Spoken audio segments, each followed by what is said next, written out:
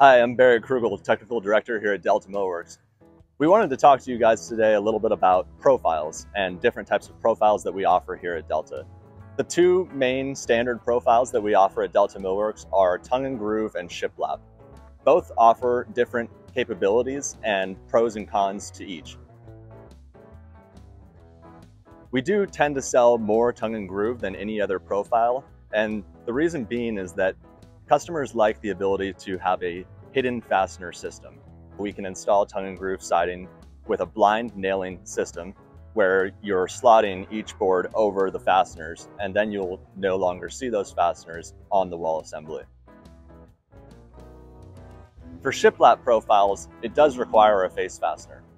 While this isn't necessarily a bad thing, customers are going to want a different look depending on the design intent. While tongue and groove is our most popular profile, at Delta Millworks we actually really like shiplap siding as well. The reason being is that we kind of like the exposed fastener look, and it actually provides a lot of other benefits. The shiplap profile is nice because the boards can be easily removed and refinished if need be, and also replaced with extra attic stock material if needed. So we install most of our material out here with the shiplap profile due to the fact that we can easily back out these screws and replace the boards when we want to. We do this so that we can test different products, different finishes, and if a board gets damaged, we can just replace it and put a new one in. So let's remove one of the boards behind me, and we'll just easily back out the screws, pop the board out, and then we'll pop it back in to show you the benefits of a shiplap profile. The most important thing to understand about a shiplap profile is that it requires a face fastener. These fasteners could be either nails or screws. We use screws out here because we can easily back them out and replace the board. So let's do that right now.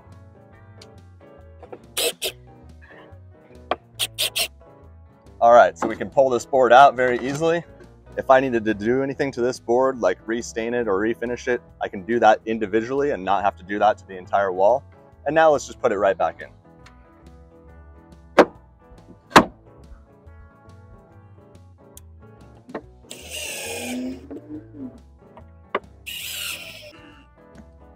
And there it is.